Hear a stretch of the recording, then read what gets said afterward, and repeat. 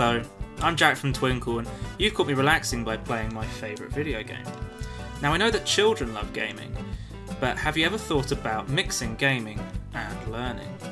Today we're going to take a look at some video game themed resources on the Twinkl website you can use to engage your learners. Let's start at level 1.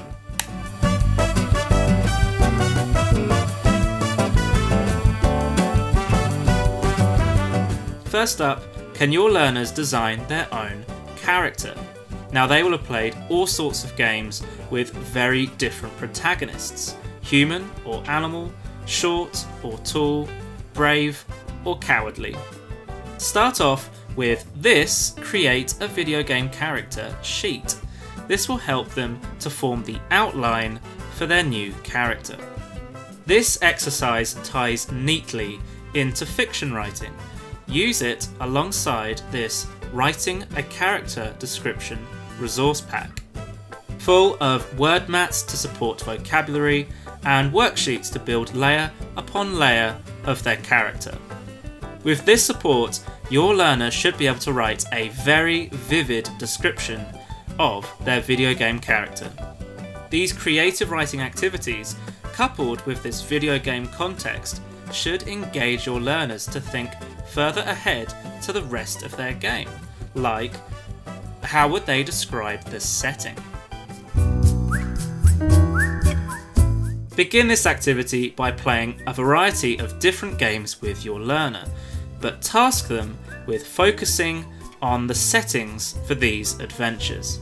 Put the controller down and task them with using their senses of sight and sound. How would they describe what's around them using their best adjectives?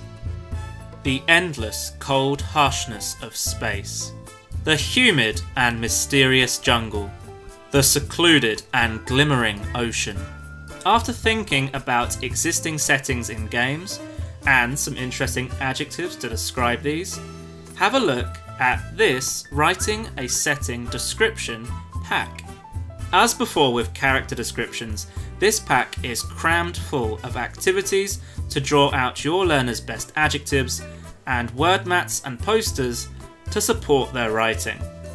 The pack will help to encourage some interesting descriptive sentences, including the use of figurative language like similes or onomatopoeia, sensory descriptions to help draw in the reader, and descriptions of both movement and reactions of the character within the setting.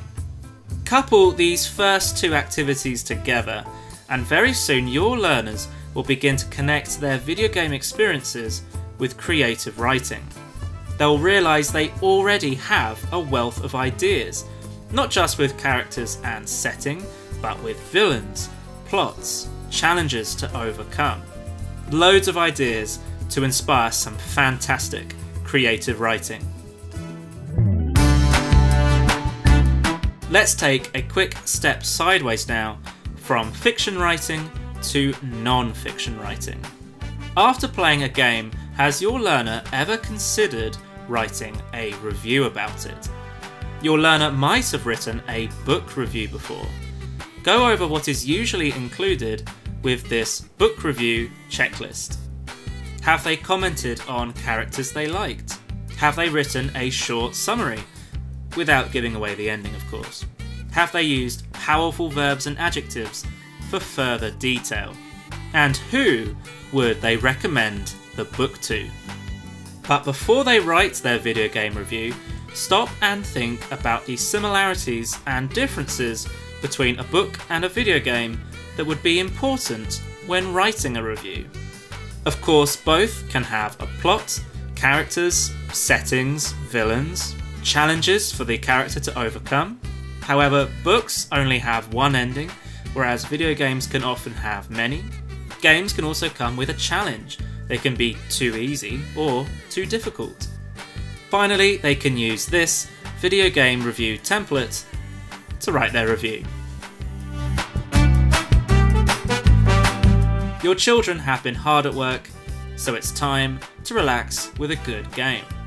But first, consider looking at this online gaming safety guide, a handy reference tool for parents and guardians. This comprehensive guide contains a list of do's and don'ts to ensure your child is always safe when playing with friends online and get the most out of their time playing.